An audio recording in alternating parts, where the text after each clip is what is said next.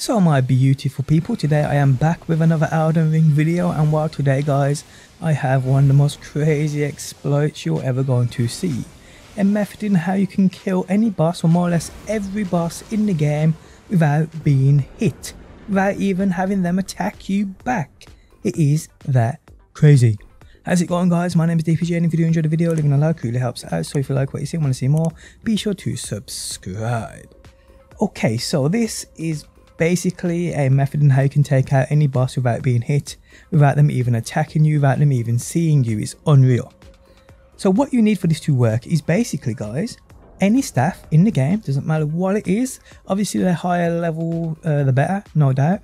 I'll link a few guys in the video description to a few staffs I've covered on YouTube already if you don't have one, but you must have one by now. If you can level it up, it will help. You also guys need one spell, which is the rock sling, which I'll show you right now guys. Here is this one right here, which is also straightforward to get. You can get this more or less at the start of the game. Summon rocks from the earth and send it flying. There we have it. Now what you want to do guys is literally any boss fight you see, initiate the fight, go into the fight, so whatever you see, so you can get basically a prediction of where that boss starts that boss fight from. Then simply let the boss kill you. Simple as that. Then guys, making sure you have this rock sling equipped, memorized in one of your spell slots, and also have a staff at hand. Go back to that boss fight, as you see me doing on screen now. Stand outside of the yellow foggy door, go as close to as you possibly can, and simply rock sling in the direction where that boss starts the fight. Simple as that guys. Now credit to my pal Eclipse for bringing this to my attention. Without him this video wouldn't be possible. You'll find his channel link down below within the video description. Now the only thing this doesn't work on are bosses that have cutscenes, so I think maybe the Elden Beast boss may have, or Godfrey the First Elden Lord may have a cinematic. I can't really remember, but if there's a cinematic before you enter the fight, every single time you enter the fight, I don't think this will work.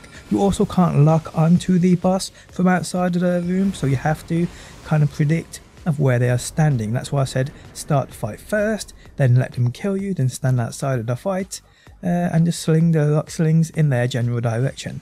Another thing I would recommend you doing guys is allocating your flasks to make sure you have enough to basically keep replaying in your focus points. Hold on a minute, what am I pressing here? There we go, allocate flasks. So you basically want to have more blues than reds. I mean, I just did it, I use 2 flasks if that, but that's just me. I'm at quite a high level, so people who ain't, you obviously want more FP flasks and health. Simple as that guys.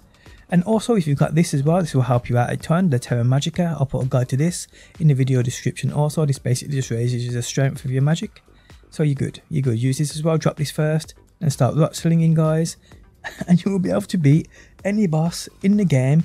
Really as simple as that guys. Absolutely ridiculous. On screen now guys, you can see the location of where you'll find that rock sling, so go get this guys, go grab a staff and beat any boss without being hit.